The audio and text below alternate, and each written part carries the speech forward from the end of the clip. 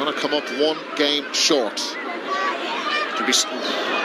Donal Ryan was in there, the Fianna substitute, even though he's got 7 on his back. And, well, the Fianna players are not happy with what happened in here. Ballyboden, remember, had Timmy Hammersley sent off at a straight red, and Chris Mooney, again, it's good refereeing. He's going to buy himself some time, go in and talk to the umpire.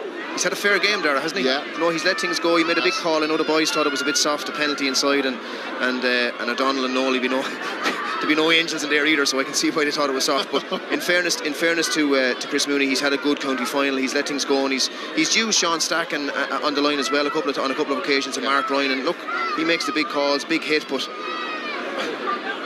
So that's Donal Ryan there. It's a head high again. Yeah, it is, isn't it? Paddy Dunleavy